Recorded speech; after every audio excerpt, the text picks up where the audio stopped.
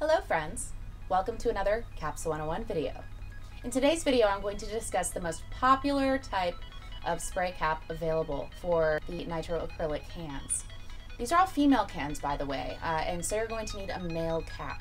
And I'm going to explain that in another video. But for now, let's talk about the skinny cap. If you've missed my last cap video, you can find it right here. That is for the super skinny cap.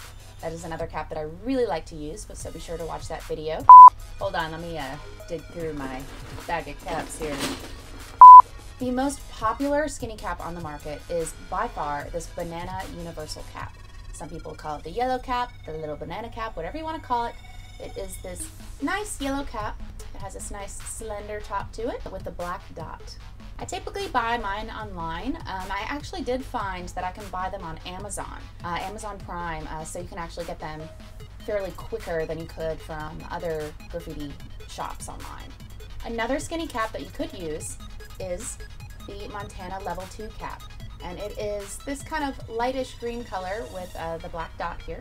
Anyway, I typically gravitate towards the Banana Universal for my skinny caps. You can get anywhere from pretty fine lines to medium lines. Just with this one cap. That's why it's called the universal cap, because you can use it in multiple ways. So here's a little example for you guys as I work on this wall. The closer you get to the wall with this universal cap, the skinnier your lines will be. Speed will also determine how thin your lines will be. See, I went a little faster those last two times.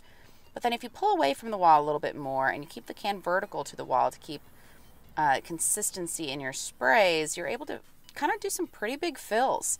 I would definitely recommend using a fat cap for fills like this, but if you don't feel like changing out your cap, like I don't sometimes, this could be an option for you as well. With a fat cap, you're going to get probably more opaque coverage than this. It is an orange color as well, and you know, with oranges, yellows, and reds, typically they're not as opaque as others. Very nice for fills, not too much overspray at all. A little more overspray than the super skinny cap, but that's all in how you control the can. I'll have another video strictly about can control later on. Thank you guys so much for watching. I really hope you got something valuable out of this video. If you have any questions for me, please feel free to put those in the comments below. Also be sure to hit the subscribe button and click that notification bell because I have 3 more cap videos coming up for you. So be sure to click that notification bell so you don't miss my next video. And as always, remember to stay peaceful, as a calm mind is a creative mind. Now go get inspired, be an influence, and make something beautiful today. Peace.